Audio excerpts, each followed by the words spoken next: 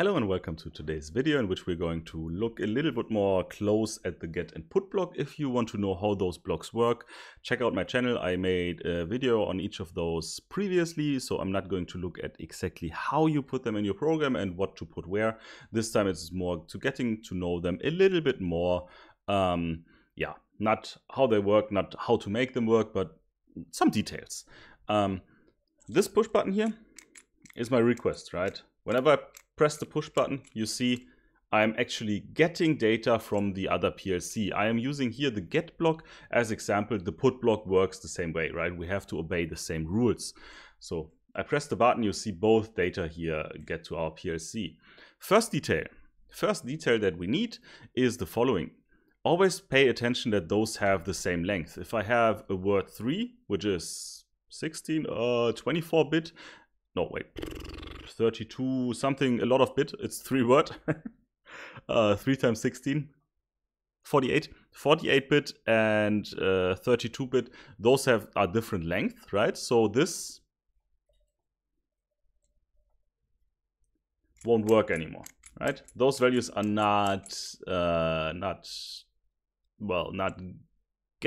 we don't get those values anymore from the other PLC because those have different length. You can do everything if you have the same length. If I take, for example, one word I want to read and I say I read it into an int, right? Into one int. A word is 16-bit and int is 16-bit. This will work. So we are really looking at the bit level here. It's really about pushing bit around. So this is just one word, so I only read the first here. You see it? I only read the first. If I want to read both, I will have to say this is 2, this is this is 1 word, this is 2 more word. I would have to say 3. If I say 3 word, I will read both. Because they're right next to each other, right? They're right next to each other. It's 0, 1, 2, 3, 4, 5 in this case. They're right next to each other. This will work whenever I press the button. Good. Which leads to a problem. Which leads to a big problem, to the following. If I have, which I always recommend, right? Which I always recommend, instead of those variables here in the tag table in my memory area, right? In my memory area, we usually don't put stuff nowadays just in memory areas. What do? We make data blocks, right? I will make a new data block. We'll call it read data block here, whatever, right? And I want the same two things in there. You will already see one problem, right? The problem here is inside this data block, I do not have addresses. You see, there's no addresses because we're using optimized block access. I will make a video the next time about optimized block access, what exactly that means, but we don't have it here. We do not have addresses because of that, because our program is actually better. And that's a small problem we have here. How do I deal with this? I cannot, well, I can drag and drop this here, right? But only a single one. I can take this integer and I can say, hey, read in here. And you see, nothing is read. It's okay. The problem right now is this integer has a length of 1 integer, so I can only read 1 word, which will work. So let's check this out. Let's download, right? Let's finish. It won't work right now. Why won't it work? Because I still want to read 3, right? Won't work. If I want to only read 1, let's see. Now it's the same length. This is fine again. This is fine. Hopefully, I haven't tested it. I'm making assumptions here. It's fine. It's fine, right? That's the problem. I cannot get the length here. If I now want to have this real number, if I want to have the real number here, I will have to replace it, right? I will have to put this here and I will have to say, hey, which area was this in the memory here? It starts with 2.0 and it is actually 2 word. Or I can also say, it's 1 real, which is the same length, right? It's here we go. Yeah.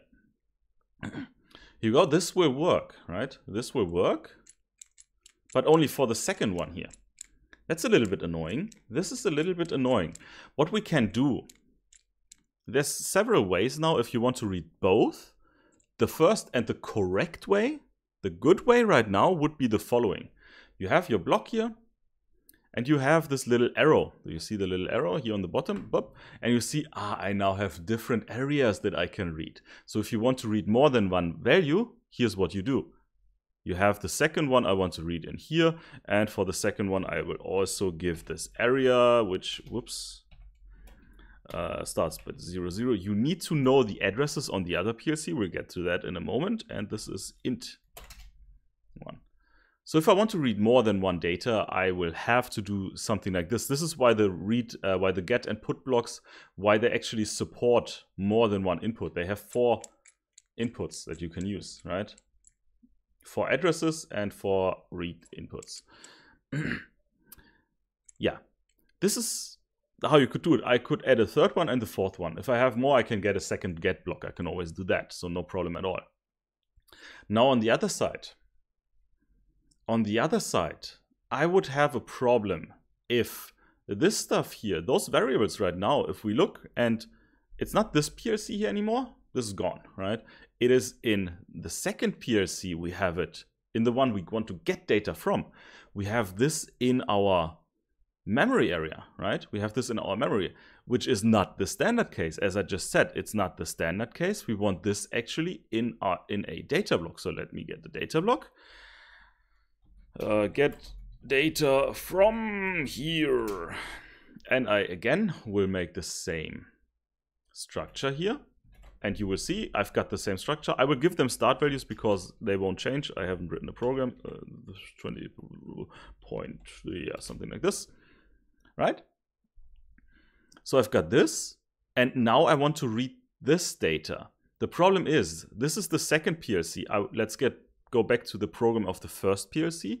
Here I have my first PLC. I cannot do the following. I cannot just drag and drop here. It will be an unknown variable. You see the red line? Very hard to see.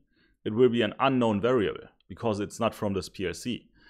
What we have to do is the get and put block on the read side, so on your local side of your PLC, wherever you want to save the data in your PLC, or where you want to get the data from your PLC, so in my case PLC 1 here, this you can make optimized, right? You can just pull a variable there and put it there and let it sit there. That's what I did, and the optimized way with the variable name.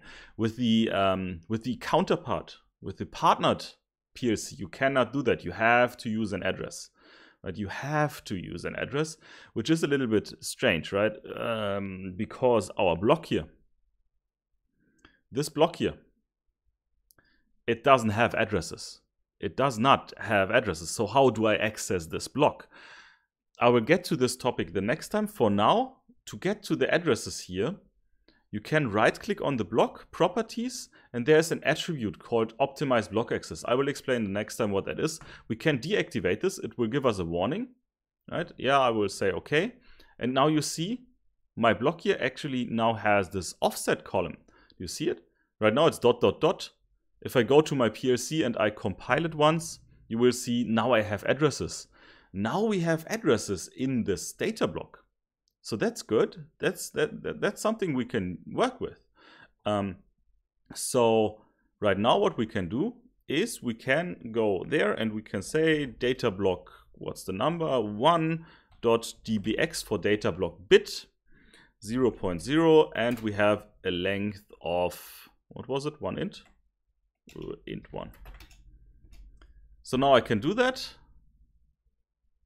The specified, do I have to put the P in before? I think so. Here we go. So this I can do, right? Let's take this and also put it here. db1 dbx 2.0, which is the start here, right? It's 2.0. This is where my second variable starts, and it is a real, and it's also 1. Right? This I can do. Now I need to download both because I made changes on both. This might take a moment. So this we can do to use data blocks when having a get and put, right? Here we go. And whenever I press the button, read data block here. So I go online here. Whenever I press the button, you see I'm getting the data from the data block and putting it also in my data block.